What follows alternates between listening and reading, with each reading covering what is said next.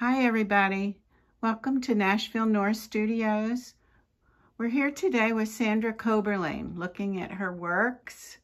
She's in the solo room, has some fascinating pieces, different concepts. You may not have seen encaustic work before or cyanotypes, but I'm going to show you what is available in this room. And as you can see, it's highly layered. It is thoughtful composition. It is engaging in color. And as you can see, it has many, many different opportunities to explore. Here's a map, which you may not see unless you get up close. I do believe I see an index and a bicycle. There's all kinds of different layering to engage the eye and spark conversation, even within yourself. Love the barn. That's the farm girl talking. So on these walls, as you can see, there's some shiny surfaces and some flat. Much of the wax is beeswax, if not all. And Sandra actually has bees, so maybe she'll tell us a little bit about that. This wall right in front of us is cyanotypes. We're going to talk about that. That's an experiment that you do with the sun. The sun's your accomplice in making these. All from nature. Very organic. So we're going to turn the camera around. Sandra's going to put her chair in place. And I'm going to set the camera for her. And as a reminder, this exhibit will be here until mid-month. So, let's see. That's pretty good. Hi, Sandra. Hello. There we go. Thanks for having me here today. Well, welcome to Nashville North Studios. We're so delighted that you could bring your work and participate here in South Jersey. You are a South Jersey girl, actually, now. I've become one, yes. You've become one. Yes. But you started out in Pennsylvania. Yes. As a child. In the mountains, in the Pocono Mountains. Right, I grew up in the Poconos. I'm the youngest of 3 daughters and had a really great upbringing and very good foundation for my art education with my high school teacher. That was Miss Gina Devlin? Yes, Miss Gina Devlin. She's still teaching art and we are social media friends, so I will hopefully share this video with her. Mm-hmm. She was my inspiration and that was, you know, a good upbringing up in the Poconos in Pennsylvania. Yeah, so once you left there and you went away, where did you go then? My beginning art education was at the Art Institute of Pittsburgh, which was in graphic design, and did a lot of brochures and logo design, some billboard design, and this was all before computers, so it was you know, a whole different type of learning. And then returned back home to the Poconos to work in some of the resorts in the area, doing all those things in graphic design. And I'd always wanted to be an art teacher, but didn't follow that in the beginning. My parents said you wouldn't make a good living as a teacher. And so I didn't follow that path at the time, but you know, one thing leads to another, and eventually I did pursue my art teaching degree, and that's where I spend my days now. Mm-hmm. Inspiring our youth. I hope so. Yes, yes, to continue. So It was at that time you also met your husband just before that, before your teaching. Yes. Mm-hmm. We went to the same high school together, but we didn't know each other at the time. And, you know, throughout careers and time changes, we ran into each other and started a family together. And he's been super supportive of my, what was just a hobby at the time, and has encouraged me to move forward and continue making my art. Mm-hmm. Wonderful. So you've had a varied career since you made this decision, and it has taken you places that you probably didn't expect to go. Yes, I would have never dreamed when I was a kid that, you know, my parents were super supportive, but I would have never dreamed as a young child that I would have been showing in a gallery, a place like yours, and making art and selling art. So I've had, again, as I said, super great support, and every time I meet a new gallery person, a new place, a new buyer, I'm so super thrilled to see where this journey is taking me. What does the word encaustic mean? Encaustic is a Greek word. It means to burn in. It comes from the ancient Greeks and the Egyptians, and it literally means to burn in. So in my studio, I'm like double-fisted holding a paintbrush and a blowtorch and working with molten beeswax. So the medium that I paint with is encaustic, and it's beeswax mixed with damar resin, which is a tree sap, I believe an African tree sap that's ground into powder and mixed with the beeswax, which is cleaned and purified over time, and pigment. So the paint that you see on all these works in here are encaustic. They all have beeswax and earth pigments and the damar resin in them. The damar resin is not, it's not like plastic when you think of the word resin. It's not like that. It's a natural substance, and over time it will make the paintings get harder and shinier. So it's a natural product that makes the beeswax exist over time. So you had told me just probably before you got into encaustic work, you had gone to Italy. Can you tell us a little something about that? Yes, I studied art education at Rome University and was fortunate enough to be granted a full scholarship to study in Florence, Italy through Studio Art Center International, and took my daughter there with me while she was a middle school student, and studied Italian art history. That was my minor in college, and studied with fresco painters. I was taking classes with some of the masters there in Italy, seeing Michelangelo's work, Da Vinci's work, everybody's work, and constantly every day, every weekend touring, because it was classwork, I had to do it, touring Italy and seeing art. That was why I was there for 4 whole months. For an artist, that's like being in a candy store. It was amazing. Yeah. And it transformed my life, and my daughter, that was life-changing for her as well. Now wasn't that, didn't you say that was a special scholarship?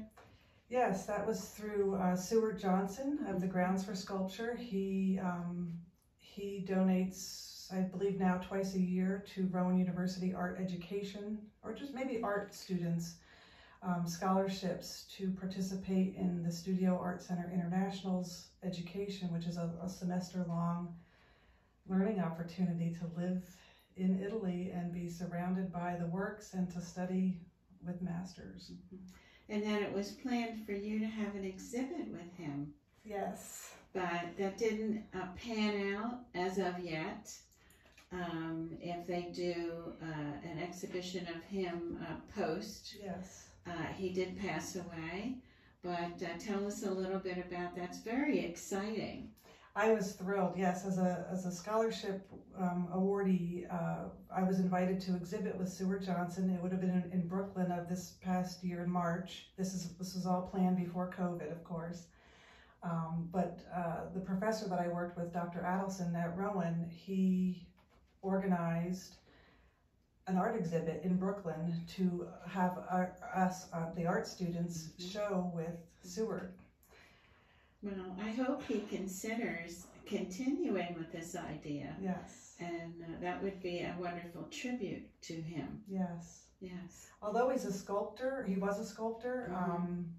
I was really envisioning how my work could look alongside of his. Encaustic is a medium that you can sculpt with. It doesn't have to be 2D. You can make, you can put it on any medium at all, and it's very resilient and very forming and forgiving and changing. So I was really interested in, of course, showing with Seward Johnson. Well, and his sculptures are colorful like your work.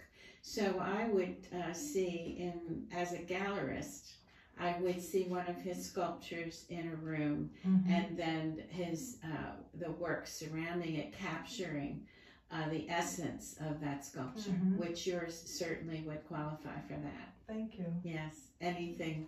I think they work together beautifully.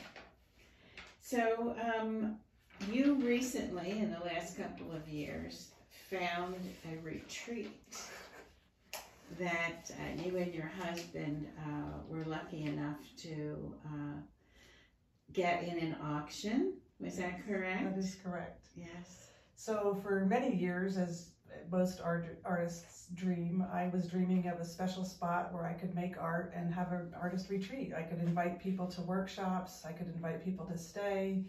It would be a creative place, an outlet for myself, and I don't know yet. Yes. Still unfolding. It is still unfolding. So we went to an auction, and sure enough, we were the winners of the auction and bought ourselves a big parcel of land with 2 dwellings, 2 different parcels, and the smaller home is now my studio.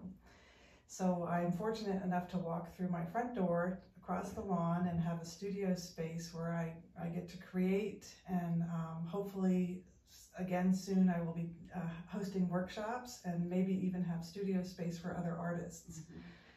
Since the pandemic, obviously I've not been doing that, but May 22nd I have my first workshop coming up. Wonderful. Yes. Yeah. So we're looking forward to you having a workshop in this area too. Yes. As soon as we can arrange space and safety. Right. For everyone. Yeah. Yes, it was fun to be here for the opening, hearing so many people unaware of encaustic, but yet intrigued enough to want to take a workshop. Yes, well, we have a whole list. Yes, good. Yes, so we're excited about that too. It's one of those mediums that it's been around for centuries, but it's having a resurgence, and I think people are intrigued. Well, I think COVID, for all of its bad points, has given many of us time to think and think about what we might like to explore. So some benefits to go with it. So you are influenced by everything that's around you, but mostly by nature. Yeah. At my age, I've seen a lot, done a lot. I've had good experiences, and everything that I think that comes into my life is an influence to me. I take photos, just like most people these days, your cell phone's in your hand, you take photos of the most intricate details, and they probably will show up in a painting. Now where we live, my husband and I, Lindsay, we're in the middle of a nature preserve, Sapana Meadows Nature Preserve. We are surrounded by the reserve, and a waterway, and lots and lots and lots of nature and greenery and wildlife. And so now I'm trying to pay much more attention to my environment. Yeah, so you're seeing the greens and the blues anew. Yes. Yes. Yes. So you're also going to have, this coming weekend, you're going to have something happen at your studio. Do you want to tell us about that? Yeah, it's the time of the year that Salem County, New Jersey artists, Arts in Bloom, are having open studios. Last year with COVID, we didn't have such a grand opening, but some of us are choosing to try it this year under good, healthy, safe conditions, wearing masks. Our studios will be open, and my studio will be one of them. It's this coming weekend, May 15th and 16th. all of Salem County will be open, and you can drive around and take the tour from 10 to 5 Saturday and Sunday. So I've done the tour years ago before I was participating as an artist. It's amazing. The artwork that our South Jersey artists are creating is really amazing. There's so much talent out there that I didn't know about. So this tour really showcases and brings awareness to all the talent. And did you say on Saturday there's a special Zoom? Yes. Because of COVID, some studios are choosing to not be open, and they are doing a Zoom. Even if you are open, you could choose to do a Zoom opening. So you can log on from your home and Zoom into my studio, and I could walk you around and show you what I do. Mm-hmm. So look for Salem County artsinbloomnewjersey.com, and it will show you links to all the studios that are participating both virtually and in person. And we'll put that information up, and those brochures will be available here. Yes. And if people can't go there, we would welcome them here as well to see your work in person, because there's nothing like seeing it in person. Yes, that's one of my struggles as an artist, is to photograph it because of the glare, the luminosity. And I've had people see the photos that I've shared on Facebook and Instagram, but they will come into this room and they will gasp. Yes. Because it's like getting a warm encaustic hug, if you will. It's really beautifully done and so professionally presented by you.